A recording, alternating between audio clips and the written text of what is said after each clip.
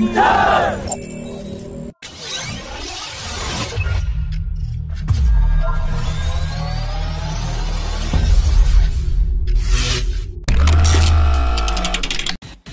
a time when the three armed services have suspended operations of Hindustan Aeronautics-built Dhruv Advanced Light Helicopter, a Dhruv Advanced Light Helicopter Mark III of the Indian Coast Guard crashed after takeoff from the Kochi airport today. The Indian Coast Guard has said that an incident of forced landing of a Dhruv Advanced Light Helicopter took place in Kochi today, while the pilots of the force were testing the helicopter. The chopper was at around 25 feet height when it had to make a forced landing. The Pentagon has received an application from General Electric seeking permission to share jet engine technology with India to jointly manufacture a 98 kN baseline F414 engine for India's 4.5 generation plus Tejas Mark II fighter program, and also develop an uprated core that can generate 120 kN thrust to power Indian Air Force's AMCA 5th generation fighter jet and Indian Navy's TEDBF 5th generation carrier-borne fighter. The Pentagon has taken up the matter with competent authorities, and the proposal is moving at a fast pace due to the urgency shown by General Electric, which is keen to expand its business in India with a mega deal for 400 engines initially, and nearly 1,000 engines will be locally produced for each fighter program throughout its life cycle. India has started the first phase of Su30 Upgrade program, and some of its Su30 fighters have received software-defined radios to ensure secure communication between fighter jets' ground installations and AWACS.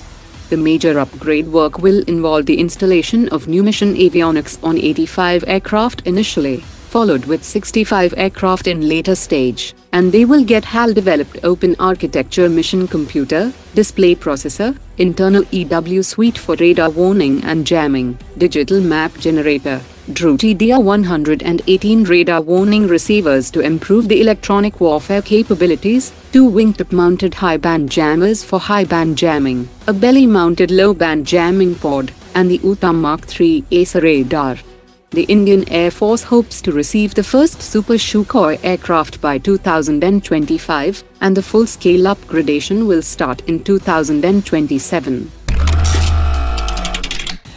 The CEO of Indo-Russian firm Brahmos Aerospace has confirmed that the Brahmos-NG missile is undergoing development, and it could conduct its first test flight by end of 2024. The Brahmos-NG air-launched variant will weigh only 1.5 tons, that will allow the Tejas Mark 1A to carry 2 Brahmos-NG missiles, and the Su30 to carry 4 Brahmos-NG missiles.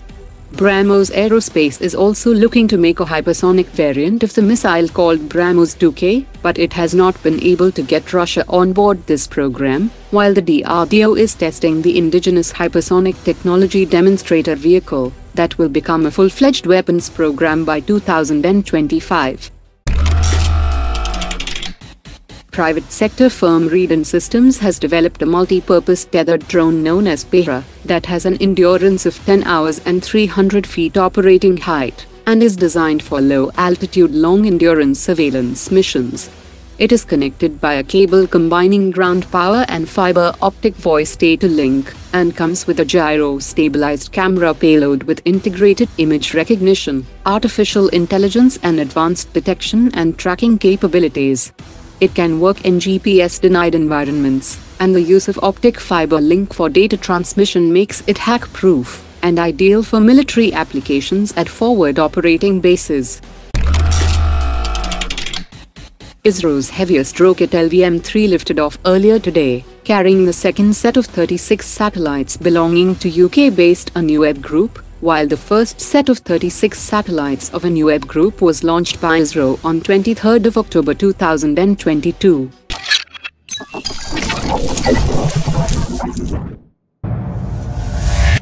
Omar dropped it.